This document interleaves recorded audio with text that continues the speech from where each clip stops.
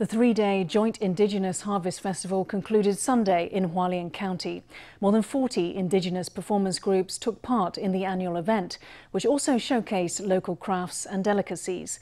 One highlight was an exuberant 1,000-person dance that took place over 3 days. This 1,000-person dance was one of the most popular events at the Joint Indigenous Harvest Festival. Even Hualien Commissioner Hsu Chen-wei was dancing to the beat that had the whole crowd up on its feet. This is the largest indigenous festival in Taiwan, which ran from August 21st to 23rd at a field by Hualien County Stadium. For 3 days in a row, indigenous performers filled the venue with song and dance starting at 5:30 p.m.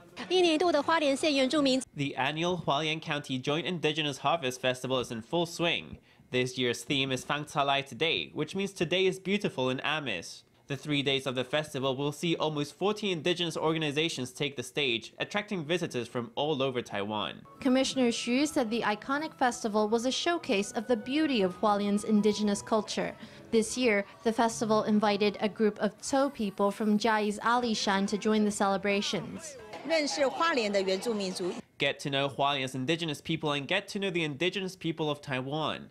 Fall in love with Hualien, enjoy Hualien. You can even immerse yourself in a tribe to better understand tribal culture. The beauty of Taiwan is in the depth of our culture. The beauty of Taiwan is in the diversity of our culture. Besides song and dance, the three-day Harvest Festival saw more than 100 vendors offer cultural products, local delicacies, agricultural goods, and DIY workshops. With the aroma of roast pig filling the air, it was a thrilling event not to be missed.